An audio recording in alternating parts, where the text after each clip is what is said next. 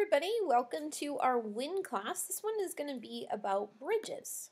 So your goal for this WIN class is going to be to build a bridge that can hold the most amount of weight but costs the less. So we'll be talking about how much your materials cost, like paper or a paper clip or whatever it is that you want to use.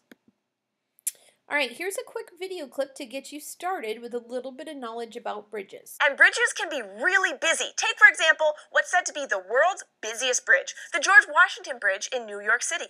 Look at all those cars and trucks. It has to be pretty sturdy to carry so many people and cars. For a bridge to carry that much weight, it has to be built of special material like iron and steel. But it takes more than tough materials to make a strong bridge. So let's look at how bridges work. One very simple kind of bridge is called a beam bridge. It can be just a log that you use to walk across a stream. Or put a long strip of cardboard between two short blocks. That's a beam bridge too. All bridges can hold a certain amount of weight. Over time, people have learned that certain shapes can be used to make stronger bridges. Take a look at this railroad bridge. It has to be strong because it carries trains. What shape do you see?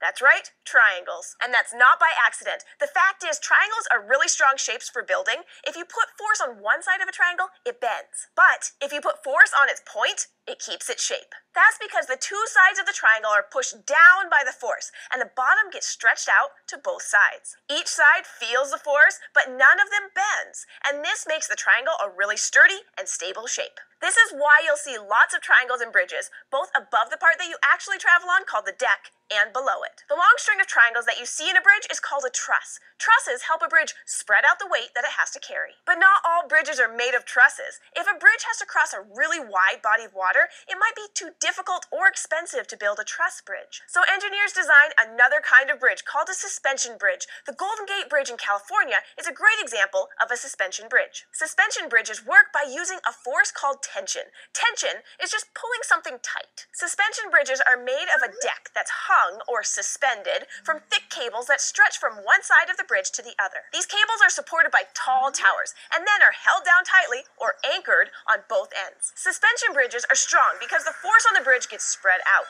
The weight of the cars or trains or horses, whatever's traveling across it, pulls on the cables, creating tension. Those cables then pull down on the towers and also pull on the anchors on either end of the bridge to hold up the deck. Well, I hope you enjoyed that video clip. So I wanted to go through really quickly for you the 5 types of bridges, and I know she went over a few before.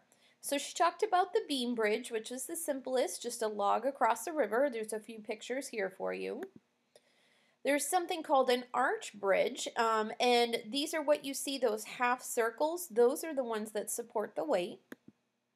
The suspension bridge, which she went over, which she was talking about the Golden Gate Bridge and the cables for support. There's something called a cantilever bridge. Cantilevers are beams or structural framework, which you can see here in the picture below.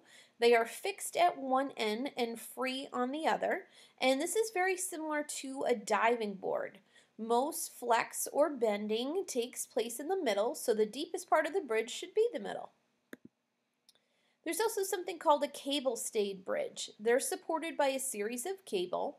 Each is a leg of a triangle and extends from a tower. They are straight and anchored directly to the roads. This is very similar to the one you see in Boston. Here's one more video clip for you. Hang tight. Number 3, Sydney Harbour Bridge, Sydney, Australia. The Premier Jack Lang went ahead and officially opened the bridge, initiating a fortnight of celebrations whose splendour would not have disgraced imperial Rome. Known also by its nickname, the Coat Hanger, this steel through-arch bridge is actually one of the longest and widest in the world, carrying pedestrians, cyclists, trains, and cars.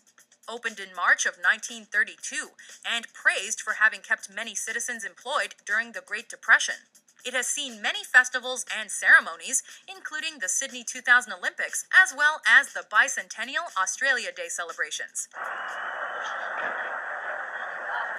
With steelwork that weighs in at around 53,000 tons. It is used daily by thousands who travel between the Sydney Central Business District and the North Shore. Sydney Harbour is truly a jewel. Number 2, Tower Bridge, London, England. The most recognized symbol for this city is the Tower Bridge. Completed in 1894 after 8 years of construction, this combination of a bascule and suspension bridge spans the River Thames and is one of the most visited monuments in Europe. Commonly mistaken for London Bridge, this symbol of London boasts a length of some 800 feet and is crossed by around 40,000 people a day. Beginning in 2008, the bridge underwent a £4 million renovation that ended just in time for it to be featured as part of the celebration of the 2012 Olympics and Paralympics. Number 1. The Golden Gate Bridge, San Francisco, USA. The Golden Gate Bridge beckons as a shining example of how engineering and architectural design can work together to transform functionality into artistry.